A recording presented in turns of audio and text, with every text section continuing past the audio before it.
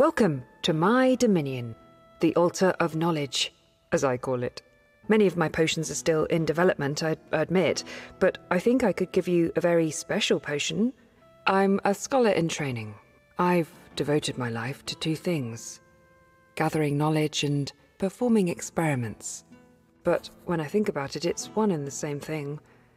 Experiments help in expanding. My Master Iron took care of me since I was a small child. Oh, no. Not really. I mean, whenever I met anybody or heard from anybody, they always seemed afraid of my work. But mostly, Master Iron told me that we had to live far from our farmland because of some of my experiments. I don't remember any of that, though. Did you find him? I killed him. My experiments killed him.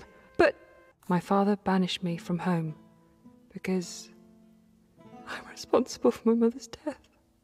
Then my experiments were the cause of Master Iron's death. I didn't remember any of this. What else do I not remember? Thank you. You're right. I'll go sleep it off now. Okay, so there is a simple solution to force her to stay in human form long enough to talk to her. I'm Hilda, by the way. Come speak with me in a moment. I'll have the potion ready. Hello! I'm finished. I successfully recreated the formula for a potion that should work for our dear Wayland's love. Just splatter it near the place she likes. That should lure her and force her to stay in human form for a while. And when you're done, tell Wayland that he owes me too. I need a new cauldron.